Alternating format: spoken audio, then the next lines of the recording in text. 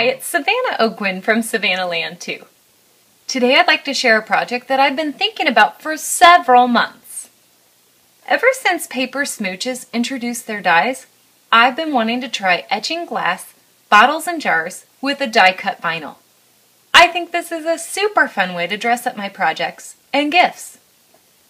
Now I've done some research and I found that this technique is a bit dangerous due to the etching cream. So I want to put a warning on this video that this is a project that you want to do in a well-ventilated area with safety goggles and protective gloves, as well as in a place with access to water. Now let me hold up this jar that I've created. I die cut the word hope and etched it right here. I also die cut the little ribbon and created a charm with it. I hope you can see that in the video. I'll also hold up this one. This is a soup bowl, and I've die cut the word get well and etched it right along here. Now while this project is dangerous, it's super simple. You're just going to need a couple of supplies. You're going to need jars, glass pieces, or even mirrors. You also need some painter's tape, vinyl, and I'm just using black vinyl that you can cut in your silhouette or Cricut. You also need a lint-free cloth and some window cleaner. I've placed mine in a mini mister so I can use it for the video. You're going to need some aluminum foil, throwaway paintbrushes, your etching cream, gloves and goggles, a die cutting machine. I've used my new Cuttlebug along with my A, B, and C plates. And you're also going to need some Paper Smooches dies. Now I like to use the word dies as well as the heart from Wedding Showers and the butterfly from the Butterfly 1 and 2 sets. So to get started, you want to prepare your glass. Now for this jar, I used a Prima flower packaging jar, and you can see that there are lots of stickers left on it and papers, and the way I got it off was just letting this sit in some hot soapy water, and they removed very easily, so that was simple. Now for this jar, all I would do is cut the tag and remove the plastic packaging, and then I would just wash it with a window cleaner. Next you want to cut your vinyl. Now I have a couple of tips for this. If I'm using the hope word, you can see on this mat that it's about 2 inches by 3 inches wide. And I suggest that you cut a piece of vinyl that is a little bit larger than that. So I would even go up to 1 inch longer and 1 inch wider for your vinyl. And then I would just tape it in place, and then I would die cut it. Now, when you die cut it, you want to make sure that you keep all the little negative pieces intact because you're going to use those for later. Now that we've die cut our image, we want to apply it. Now for small pieces and images, that's fairly easy. I'm going to show you on this little jar. I've die cut this butterfly, and all I would do is just peel and stick. And I'm going to stick it right here. The reason I'm using the butterfly as my first piece is so that I can place my die cut over it exactly where I want it, and I know it will be straight. So let me pull this down so I can see. And I'm just going to place. This is not easy on camera, but you'll get the idea. And I'll just move this around.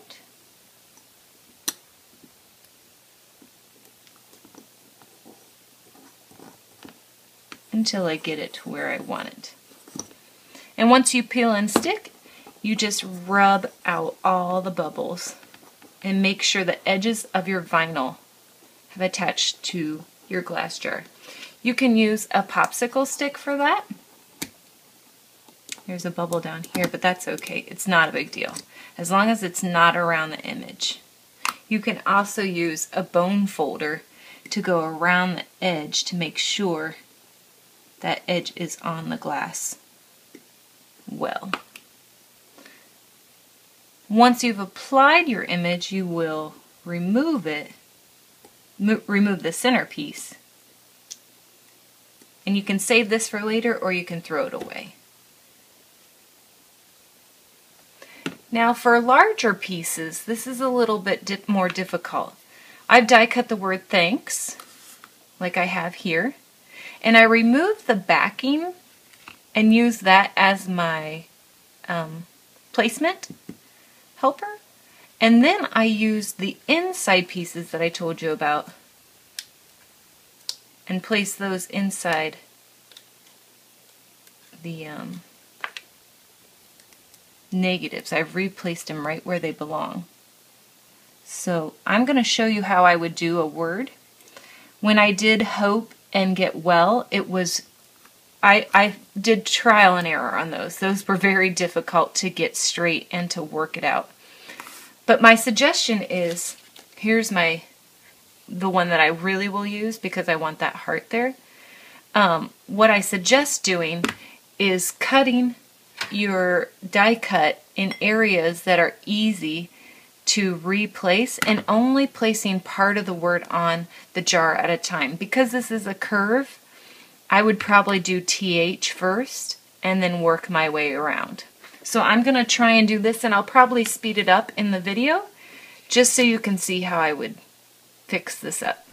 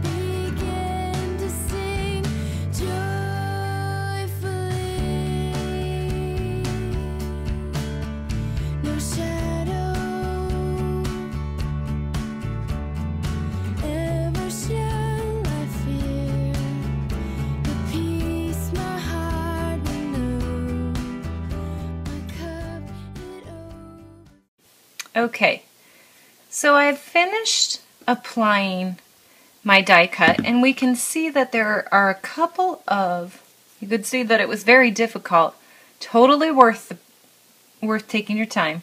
But you can see that my A doesn't match up completely perfect, nor does my K, and that's okay. We're just going to take a couple pieces of extra vinyl that I have, and we're just going to place that over those seams. Another way to ensure that those work well is to use a second die cut and just cut around that piece. I totally forgot about that as I was cutting that. But any way works. I really think either of those ways would help. And let me do that again for the K. Okay. So now that I'm finished, I can remove my backing that I used as a placement helper. And I would just rub down and make sure all the negatives and edges are tight and flat actually on the glass. Then I hold it into the light to make sure there are no bubbles.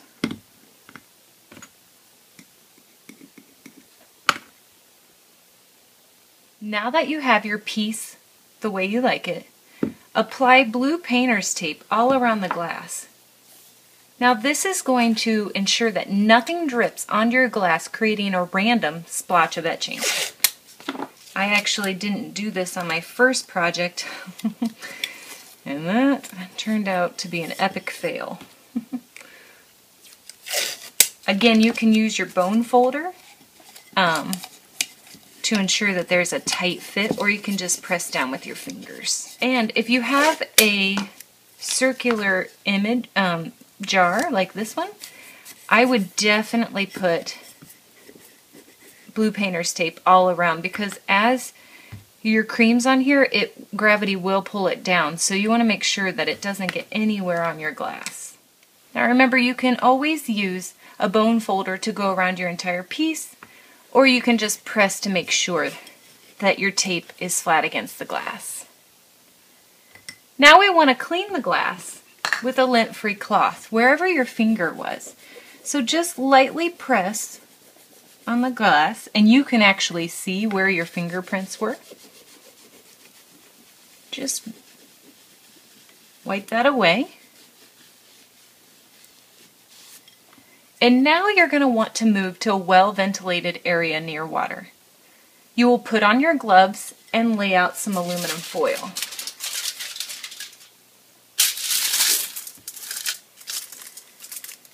This is where you might need something to hold up your glass as well. So I used some of my painter's tape. I laid it like this on the table. You can also tape it down if you want. Next, you're going to shake your etching cream to mix it well and apply it in globs over your image. So I took a brush and I just picked it up and just globbed it onto my vinyl die cut. Now you're going to apply generously. You shouldn't be able to see through the etching cream. Now I'm going to show you a picture of what this looks like, because I already did it for this jar, the other side. And because I'm not in a well-ventilated area, I don't want to do this on camera. So you glob it on, and here's a picture of what that looks like. Now it's wait time, and this can be a bit tricky. I read the instructions for the etching kit, and it had actually 2 times on there to wait. First it had a minute, and then it had 5 minutes. So I tried it with 5 minutes, and I tried that actually for the Hope jar.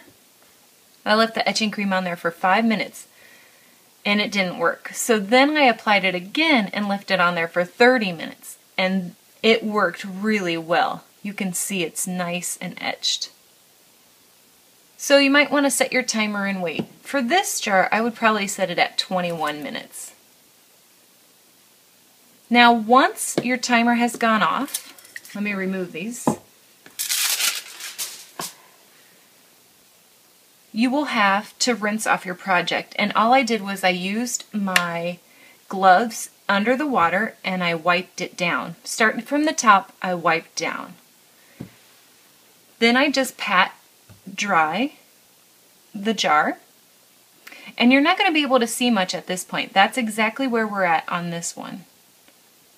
Once it's dry, you will be able to see a little bit of etching cream left over, and that's where you're going to want to use the window cleaner to clean it off.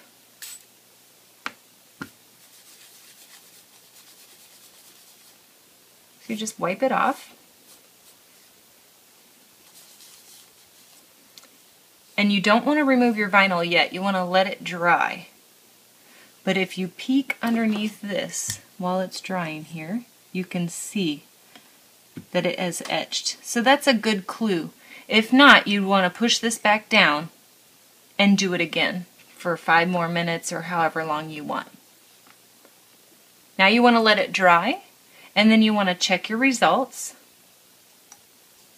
And once you have what you would like, finally you can remove your vinyl and decorate it any way you want.